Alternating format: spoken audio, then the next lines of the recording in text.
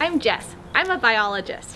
Usually, I go out to cool exotic places to look for animals, but today, I'm stuck at home, so I'm gonna see what cool animals I can find around a neighborhood as well. Let's go look for some. Hey look! There's a squirrel. That might not seem like the most exciting animal to see, but squirrels are really quite neat. Squirrels are rodents and are omnivores. That means they will eat pretty much anything.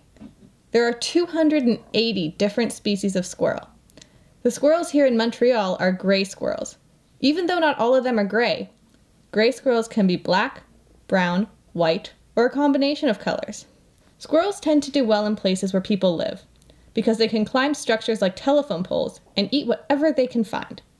This special skill is the reason why we see them so much. Another kind of animal that can be seen a lot in places where people live is birds. Birds are very smart, especially crows. Crows have facial recognition, which means that they can tell people apart and recognize them. Crows can also use tools, solve problems, and teach each other new skills. Clever bird. Robins like to eat worms and berries and can often be seen hopping around on the ground looking for food, especially early in the morning. People often think robins are a sure sign of spring because they come back when the weather is warmer.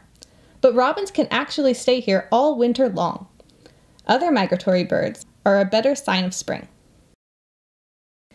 Nuthatches also stay here all year round. Nuthatches walk down trees head first, which is something most birds can't do. They probe around in tree bark looking for bugs to eat, so you can see them tapping on trees like woodpeckers do. Woodpeckers use their beaks to bore into trees and look for bugs. When they find one, they pull it out using their super long tongue and eat it. In fact, woodpecker tongues are so long that they wrap around their brain and act like shock absorbers when they bang their heads against trees looking for food. Geese are very large birds that migrate in groups. You can see them coming back in the springtime flying in a V shape. By flying in this V shape, the birds in the back get pulled a bit by the one in front of them, and they can all help each other out.